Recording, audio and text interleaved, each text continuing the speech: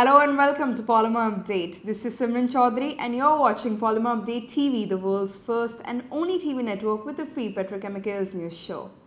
Our special news reel today is sponsored by Jaipur-based Sonali Group. Let's start with energy and feedstock news. Crude futures dropped on Friday as rising US crude stockpiles depressed sentiment despite widespread expectations that OPEC and Russia would agree to some form of production cut this week. Brent finished at $58.71, a fall of 80 cents per barrel, while WTI crude finished at $50.93, a drop of 52 cents per barrel. On Monday morning, crude futures surged 5% in intraday trade after the United States and China agreed to a 90-day truce in their trade war. According to Vandana of Vanda Insights, crude futures had jumped by $2 per barrel at Monday's start of trading in Asia amid a broad rally across the energy and metals commodities complexes as well as the regional stock markets, as news of the US and China calling a ceasefire in their tariff war brought back some investor risk appetite. Open spec naphtha prices meanwhile gained by $13 per metric ton to the $485 per metric ton CFR Far East Asia levels. Ethylene prices in Asia plunged last week. Prices fell on the back of a decline in upstream crude and naphtha rates on the one hand, coupled with a slide in the downstream PE prices on the other. Also supporting the price fall was ample availability and lackluster buying.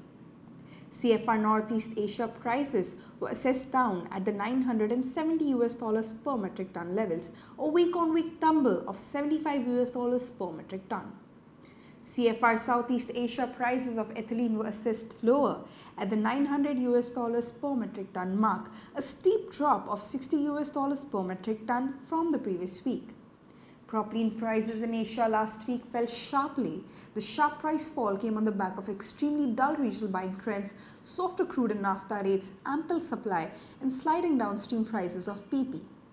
CFR China prices of propylene were assessed down at the $870 per metric ton levels, a week-on-week tumble of $45 per metric ton. FOB Korea prices of propylene were assessed lower at the $830 per metric ton levels, a sharp fall of $40 per metric ton from the previous week. Let's take a look at futures on China Dalian Commodity Exchange for today, on December 3rd, 2018.